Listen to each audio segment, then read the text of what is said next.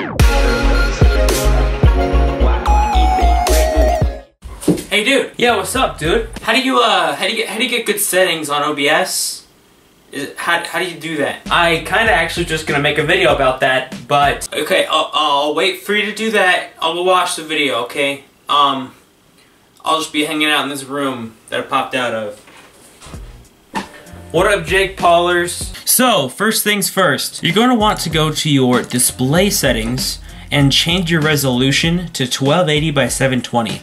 And it should look like this. This is only for while you're recording. So, turn it this way when you're recording and turn it off when you're done. Now, the next step is probably the hardest step. You gotta figure out where the heck on your screen OBS is. Oh, I found it. Now, go down here to settings, and this is where the magic happens. I'm gonna start here with output. You're gonna need to make encoder to X264 and the rate control at CBR. Set your CPU usage to ultra fast and your bitrate as high as it will let you go. And I think I have it at the, nope, not the max. Now next we're gonna go down to video, make your base canvas resolution 1280 by 720 and your output scaled resolution to 960 by 540. In the words of Brady, you're gonna have to sacrifice some resolution. Now once you're done, your screen here may be a little bit off. You could just grab one of these little red corners and pull it around until it's fixed your screen pretty good. Now if it still doesn't work, this is only for if it still doesn't work for you, you can go right click down here, go to your task manager, click details, and find the OBS